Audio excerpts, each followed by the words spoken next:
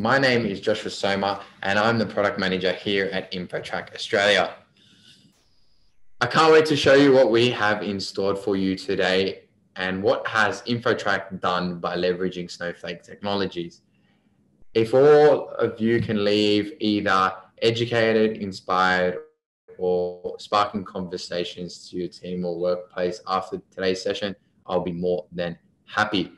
Before I continue on InfoTrack's journey to enhancing customer acquisition retention, who is InfoTrack? What is it? Well, if you ever sold or purchased a house in Australia, you're most likely indirectly touched InfoTrack. How so? Well, we help those legal professional or banking professionals source information, but not only the property, but company and people. We integrate this back into the workflow and seamlessly improve efficiencies. How do we do it? Well, great question. We are the leading and the award-winning legal technology company in Australia. We are integrated with 30 practice management systems globally and focused on eliminating manual processes and creating efficiencies. This, coupled with our first-class support and smart searching technology, we can allow our 8,000 clients to spend less time on admin and more time serving everyday people across the globe. InfoTrack's not only an Australian company, we have our friends over in the US, UK, and New Zealand. In short, as a group of companies, we build tech for lawyers. So I think everyone, if they could virtual react to this, they would, but building technology can be challenging. Many technical problems can be very challenging, UX challenges, design and product decisions. All of these can be, building tech is hard. And I just want to put it out there that now imagine building technology for lawyers. It's no easy feat. And it's hard enough to sell modern technologies in various industries or professions. Now imagine a profession historically bounded by manual, paper-heavy processes. Our technology needs to be three things. It needs to be reliable, it needs to be secure, and it definitely needs to be accurate. So as a result of this, customer acquisition and retention has become increasingly more challenging, as trust in our technology and trust in technology in general in any industry takes time. For example, it took a global pandemic for lawyers to more widely adopt a verification of identity service that is online. Our digital verification of an identity service, WebVOI, has grown about 250% since the pandemic lockdown in Australia. What were lawyers doing that prior? Well, they were actually conducting this process by hand in the firm, photocopying a driver's license or a passport as soon as the client comes in the door. I think this really articulates how difficult customer acquisition can be for our industry. Now apply this to a competitive market where differentiation from competitors is a must to gain a competitive advantage. You're now tasked to innovate how you retain customer attention and grow customer acquisition. And what do you really favor first? Well, it depends on who you ask. That can differ really favorably. However, most companies focus their efforts on customer acquisition instead of customer retention. And in short, growing your customer base is the fastest way to grow your business and reach short-term revenue goals. Although it might not be the most lucrative and cost-effective. In fact, Frederick Richard Land of Bain & Company mentioned that increasing customer retention by just 5% can lead to increasing profits of 25% to 95%. Retained customers result in increased usage of services, less maintenance, better financial planning, and increased customer acquisition through case studies or word of mouth. Look where we are now at the Snowflake Summit. We're a great example of improving customer acquisition by providing case studies of this service. Despite this, customer acquisition will still be the driver for the business, And over the past decade, the overall marketing has shifted from outbound marketing or selling to inbound selling in the form of content creation and inbound marketing. You can see that as 44% of companies admit they have a greater focus on acquisition, while 18% focus on retention. What has changed? Well, it's just the form in which which people conduct customer acquisition. HubSpot states that inbound marketing or inbound customer acquisition attributes or attracts 62% less cost per lead than outbound marketing dominated organizations.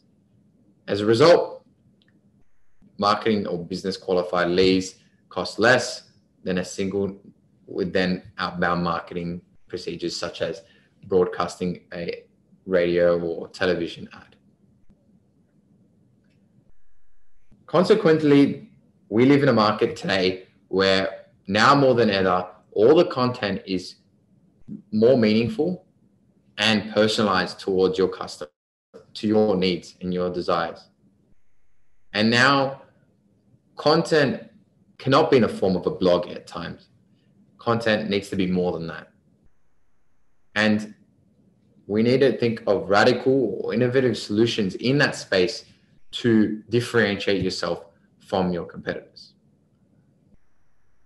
Well, these are all problems and situations that have the market face day to day.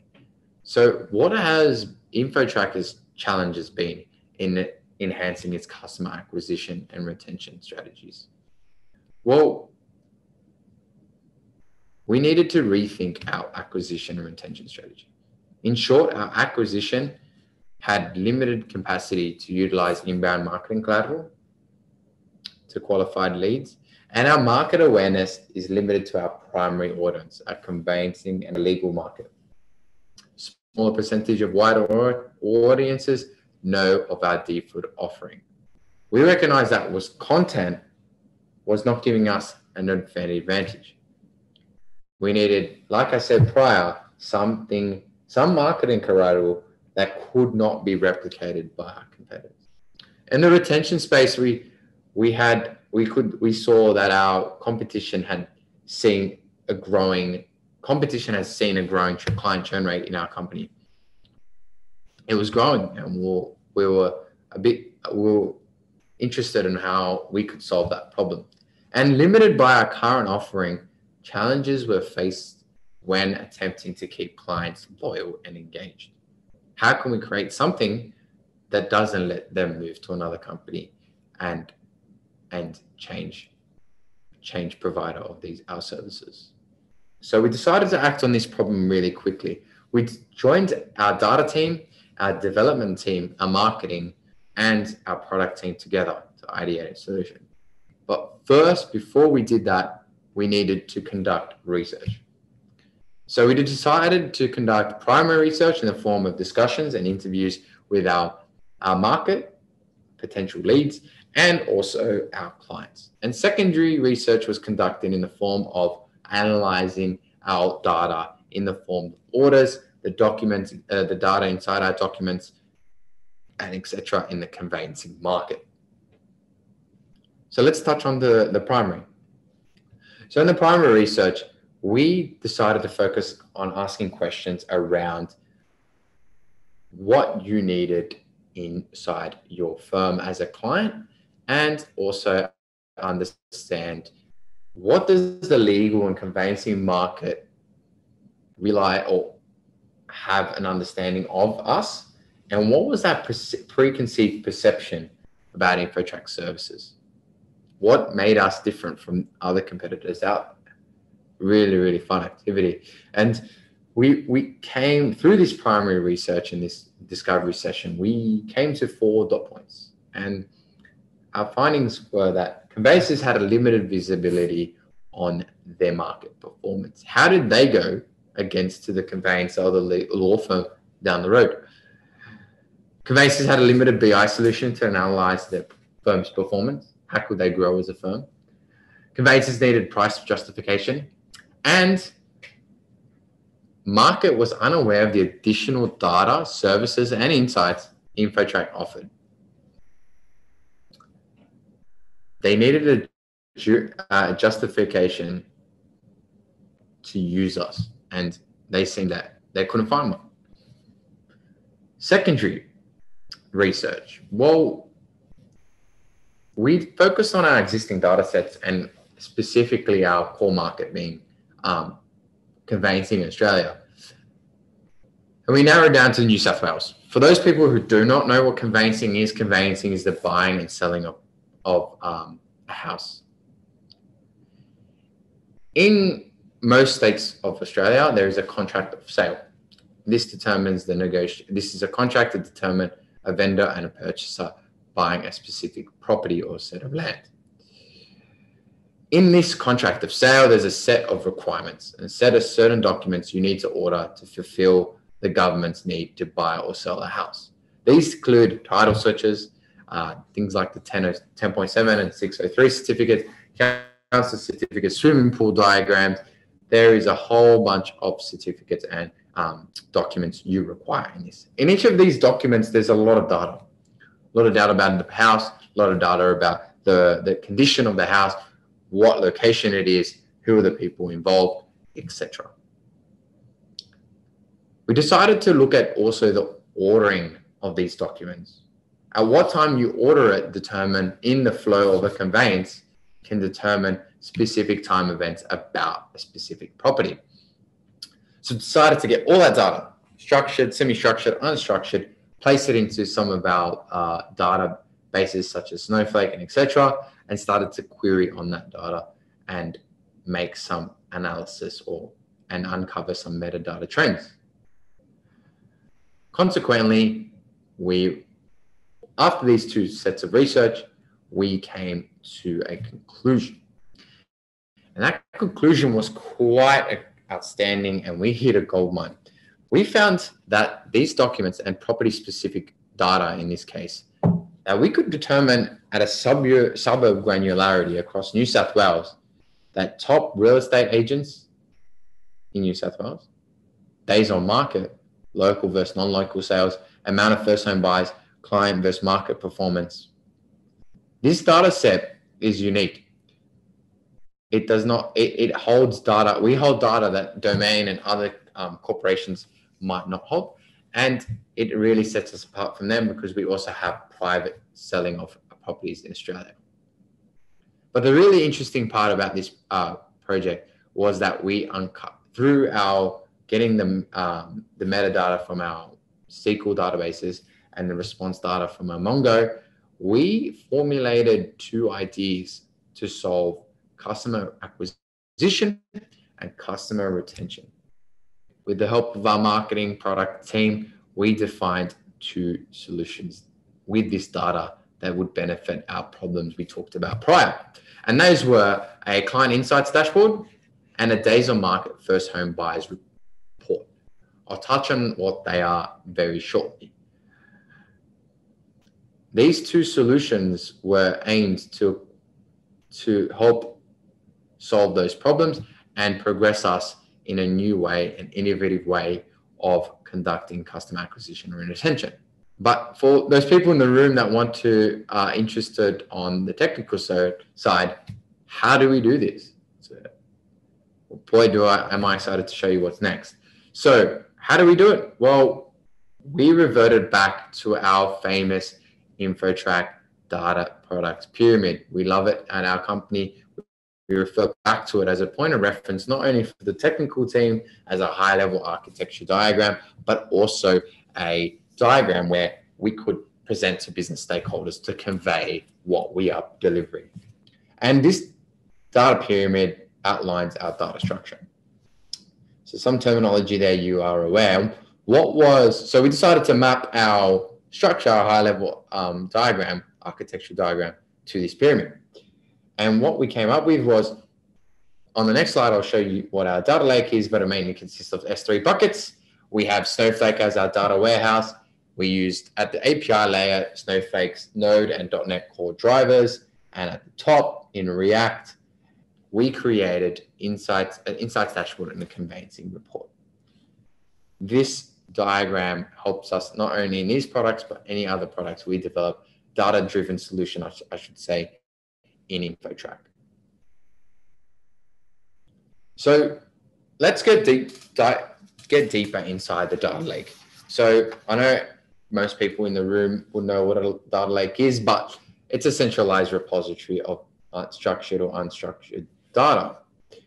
And why would you have a data lake? Well, InfoTrack, in this case, used our data lake to create this service. But why did we create it in the first place? Well, we had some real bad, or not bad, I should say, but real challenging circumstances around how can we create a single source of truth? How can we get our data from a variety of data sources into one spot? How can we connect data sources together and visualize them or report on them? Here is why we created our data lake. So what does our data lake look like, and how does it relate to the client insights and the conveyancing reports that we created? Well, InfoTrack sits on pretty much 3 data sources. Your structured data in the form of relational databases, SQL, etc., our orders database, and etc. This data is processing at extremely high capacity, and it is streamed using Amazon MSK into our S3 buckets. It's in a raw data format. Now, we also have a semi-structured data, CSV, JSON, and XML. This is more for understanding, and it is used less in need of real-time operation or near real-time use. It can be done in batch, hence why we use AWS Lambda in Python and process that in our raw data. And then we also have unstructured data in terms of documents and PDFs. We put that into our data lake as well to also conduct analysis. But in this case, we use Databricks to conduct our friends over there and use an ETL process using Databricks. And then we process the property, or we processed that data and created our property data ripe, ready to go inside our great favorite data mart. So what is a data mart, you may ask, or in this case, a data warehouse it's a subject-oriented database. It's partition segment of a data warehouse. This is where we put our data in. Now, this case, who is the architecture behind, or who is the infrastructure behind this data mart? Well, our biggest data mart provider, Snowflake. Snowflake enabled us to develop this solution in incredible speeds. Both solutions get to market in less than 3 months. How did it do it? Well, like I mentioned, S3, we used Snowflake's product called Snowpipe. Snowpipe allowed us to continuously ingest and transform data. It is necessary for our company, and we realized in this use case, especially the client's insights dashboard, clients would want to make informed decisions with real-time data. Freshness is critical to decision making. And once that data from Snowpipe, once the data is using Snowpipe and pumped into Snowflake, all that data is transformed into our data mart views, which is later going to be used for REST API interaction. So I talked about our architecture here, but why did we choose Snowflake here? What made us go over other solutions in this space? Well, it comes down to three or more things. One, Snowflake has an amazing ability to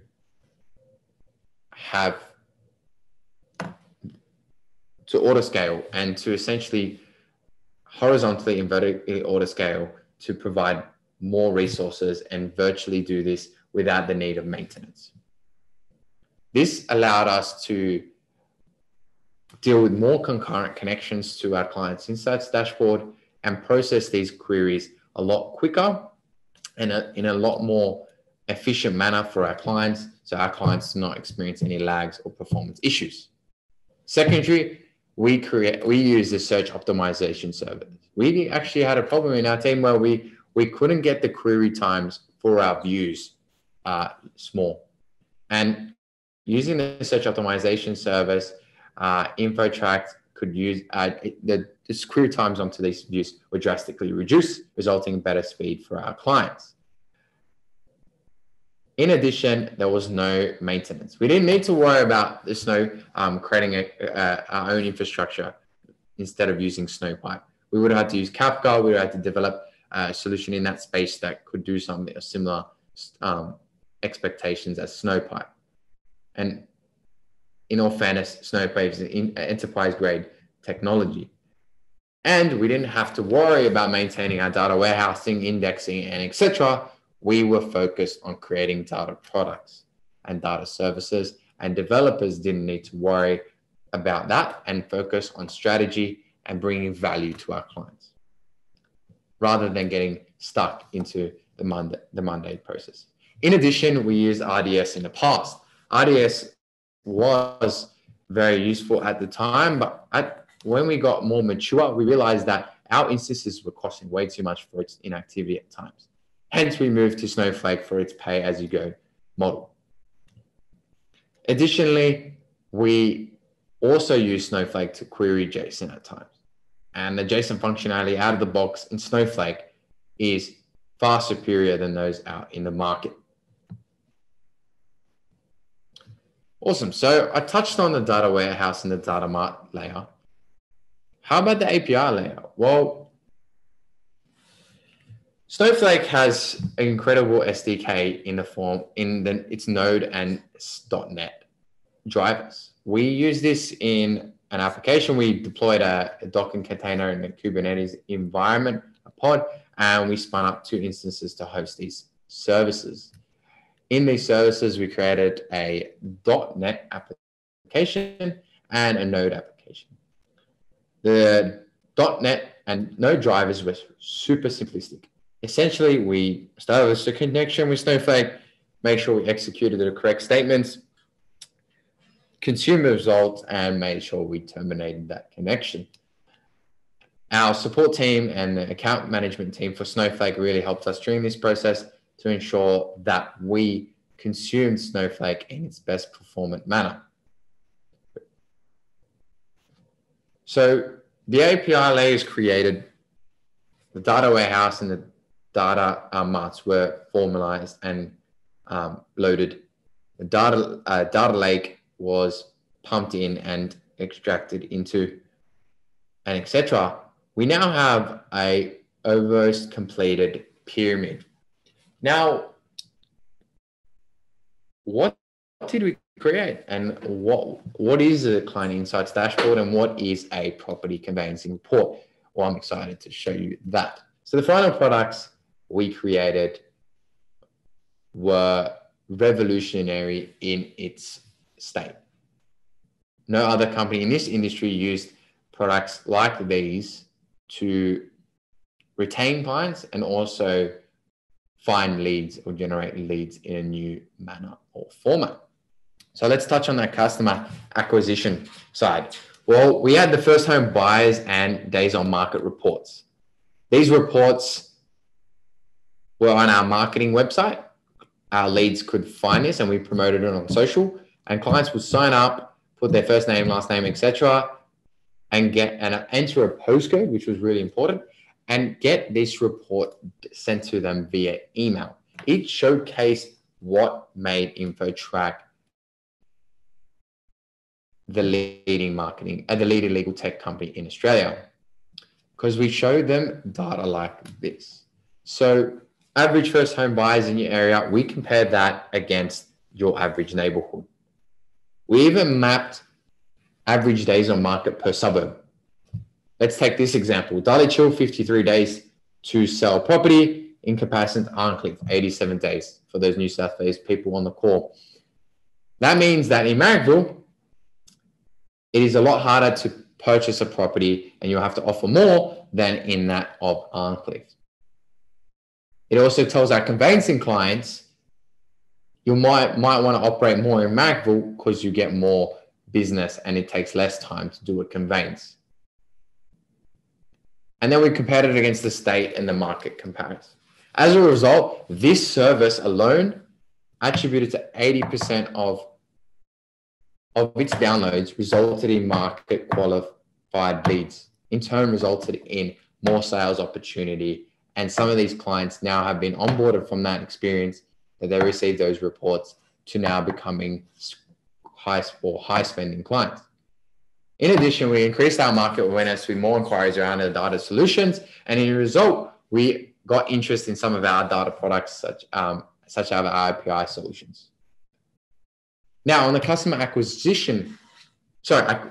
retention front, we created my personal favorite, the My Activity Insights dashboard. Conveyancers can come here and see their whole firm's performance in one page across New South Wales, Queensland, and Vic. You can see information like the days on market, your last 12 months activity upon a Google Maps. You can also see how you're competing against the market, i.e. in December, you did better than the market, but in February, you didn't compete as well against the market trends. How can a law firm's partner help its client or help its team grow and understand this and improve for the next third? Top realtors as well. Inside our proprietary tech searches and documents, we can uncover information like who is the top realtors and present this back to our conveyancers to grow their law firm. Go have a coffee, ABC law firms with Sydney Cove Property. Do keep in mind, this is demo data only. What did this result in? 10% of InfoTrack's conveyancing clients have viewed and used this report. We have received, those clients have we proven that they've less likely left us because of that. And strong positive feedback from clients when demonstrated the service, defined by most as a great value add and a lead generation tool to their business. InfoTrack is not just a searching provider or a legal tech company. We are here to grow your business, all thanks to the power of Snowflake and giving us the ability to create a product like these in such a short period of time and in incredible speeds to our clients receive no troubles in accessing these reports. So as part of the innovation team, we love doing the activity of asking what if. So what if we could do more with these technologies? So what if we got some of that data sets and offered on the Snowflake's data marketplace? We sit on such a unique data set. Some people could be interested in that, such as the days on market and etc. In addition, we could use Snowflake's data sharing capabilities inside our firm or other sister companies of InfoTrack or other geos. Finally, we could also uncover new derived property sets to offer our clients in other searches that we offer in InfoTrack. Or one of the biggest feedbacks was convert the insights dashboards into insights reports to send to firms' partners periodically so they can receive a monthly report inside their email box. So many what ifs and so many possibilities with these tools. The big part about this conversation and this talk today is content creation and enhancing customer acquisition and retention is taken sometimes too literally. It's about understanding more than your blog post or your news article, etc. How can you change that mindset and create solutions and marketing collateral that sets yourself away from other companies? What data do you derive from your services and products? Spend some time really looking at the services and products used on a day-to-day or you sell to your consumers and see what you can derive from that and how you could use that they call garbage data collection and you recycle that data to create essentially new products or services to better value your clients. I hope that either inspired, educated, or sparked a conversation in your firm. Thanks so much, everyone. Have a great day.